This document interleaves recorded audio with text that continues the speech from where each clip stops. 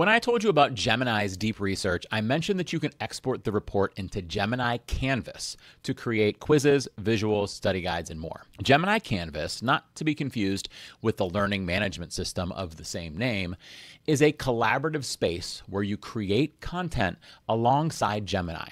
Think of it as a creative sandbox, more than just a doc or a chat window, where you can write, code, prototype, and build with the help of Gemini's most powerful model, Gemini 2.5 Pro.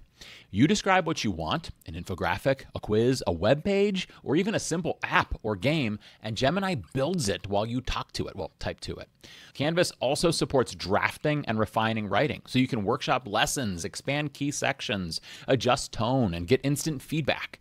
Once your report is generated in deep research, you can click create and transform that report into something in Canvas like a quiz or an infographic, an audio overview, or an interactive web page.